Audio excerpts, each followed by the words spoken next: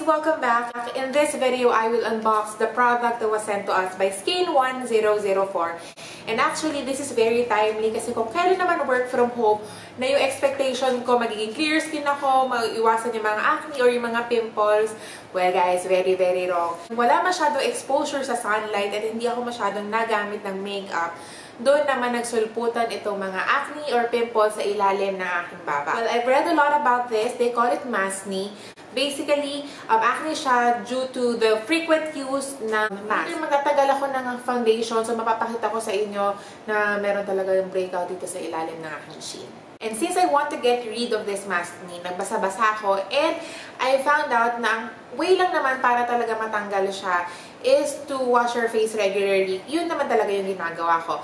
But then, you really have to avoid products na nagko-contain ng oil, ng alcohol, kasi nakaka-irritate daw lalo yun ang mukha. And good thing kasi yung product na binigay sa atin, alcohol-free and oil-free din siya.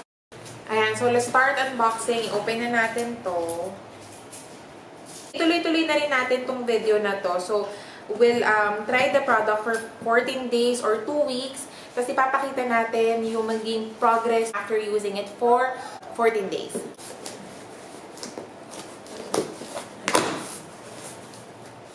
Medyo heavy siya, so hindi ko alam kung dahil babasagin ba siya or dahil malaki yung product.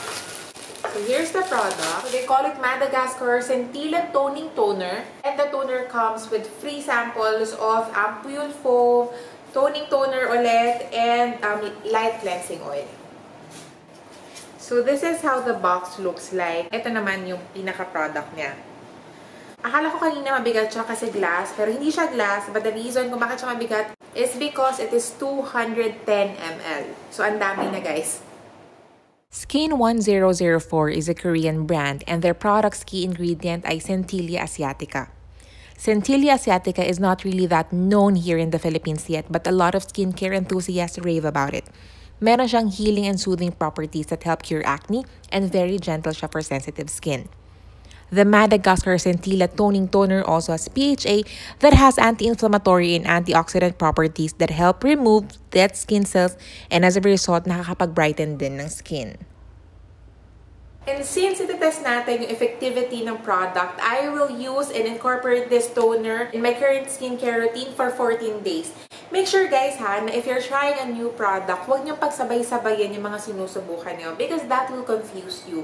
Hindi mo malalaman kung ano ba yung product na naging effective sa'yo and hindi mo rin malalaman or ma-identify kung ano ba yung naging cause ng breakout mo because technically, hindi lang isa yung sinubukan mo na bago. So I will still be using the same facial wash that I use. Gagamitin ko pa rin yung cream na ginagamit ko at night and the same sunscreen that I use in the morning. Ang mag-iiba lang ay ang toner na gagamitin ko. So I'll just wash my face and remove my makeup and I'll be back. I've already washed my face. Makikita yun na very clearly yung sinasabi ko kanina na pimples dito sa ilalim ng aking baba. Ayan.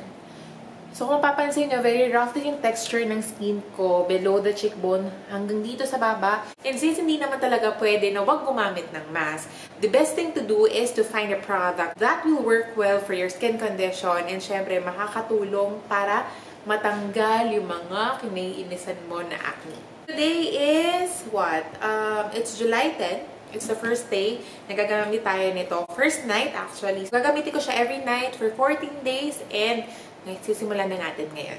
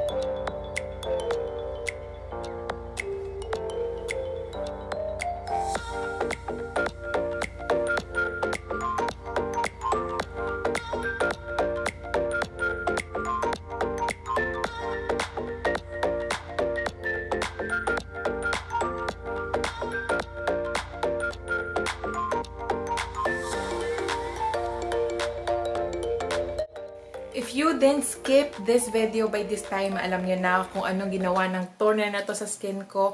And alam ko na nakita nyo na rin that it helped improve my skin. Okay. So I just want to talk about the product a little bit more. I want to share my thoughts and experiences while, using this product. And this gets straight to the point. If you are going to ask me if I am to recommend this product, to you guys, well, definitely, yes. Okay, having an acne-prone skin, alam ko yung struggle para maghanap ng something that will work for you. Okay, hindi siya ganun kadali. Sometimes what's really disappointing is that for others, it is working. Pero pagka sinubukan mo siya for yourself, well, nakakahinayang kasi you spent money, pero unfortunately, hindi pala siya mag-work sa'yo. And if you have the skin type na parang for certain time, for 4 months, 6 months, okay sa'yo isang product, tapos biglang mag-act up yung skin mo, kailangan mo siyang palitan ng mga tried and tested na rin na product na okay sa'yo. It's good to have this in your haul because it can help your skin. I keep a lot of products na okay sa akin kasi kahit okay na okay yung isang product sa skin ko, guys, I'm telling you, after 4 months, 5 months, 6 months, bigla na lang siya mag-a-act up. Hindi ko alam yung nagte-trigger, pero bigla siya parang, boom, andyan ulit siya. So, ginagawa ko, pumipili lang ako from what I have. Kailangan ko lang palitan yung current na ginagamit ko. Tapos, ganun din. The cycle continues. Kailangan, after 6 months, may iba na naman siya. Pili lang ulit ako doon from what I have, and then, papalit-palitan ko. Ganun siya. Kaya, as much as possible, I keep products that work for me. Para meron din akong choices from time to time. So, let's talk about the product. Wala sa claims niya ang mag-shrink ng pores. Pero guys, one thing that I really love is that it helped shrink my pores. It also helped in soothing and moisturizing my skin. Alam niyo naman, di ba, ang toners, may tendency talaga siya to over-dry your skin. Never ko na-feel yun with Skin1004 toner. Never din nag-sting, never sumakit, never namula. That's why I really recommend this for those who have acne-prone skin and very sensitive skin. Kasi hindi ko na-experience yung parang may hapde, may sakit, ganyan, tapos biglang namula in the morning, no. And nakita ko rin that there are improvements in my dark spots. Hindi parte sa expectations ko na mabura siya. Ang akin lang mag-flatten siya, mawala siya. And surprisingly, it also helped in lightening my skin tone, my acne marks, and pati na rin yung mga dark spots. Hindi siya totally nawala, guys. But sobrang makikita mo that there's an improvement. So, my skin texture improved. Nabawasan yung mga comedones, yung mga, parang alam mo yun, yung sinasabi ko sa inyo nung first part ng video na parang ang rough niya, nabawasan siya. So overall, I really recommend this product and I'll give this 10 over 10 kasi sobrang okay siya sa akin. You can purchase this from Shopee. You guys should check them out. Skin1004. If you need information such as how to use the product, they're very responsive, very approachable sila, guys. Nagre-reply po talaga sila. And I'm also excited to try other products from Skin1004 kasi kung toner pa lang okay na, well, I'm interested in trying their serum. Guys, sana nakatulong tong video na to sa pagde-decide nyo whether you guys are gonna try this or if you guys are going to buy. And if nagustuhan nyo tong video na to, please give this a thumbs up and please subscribe na rin to my channel. Again guys, thank you for watching. See you! Bye!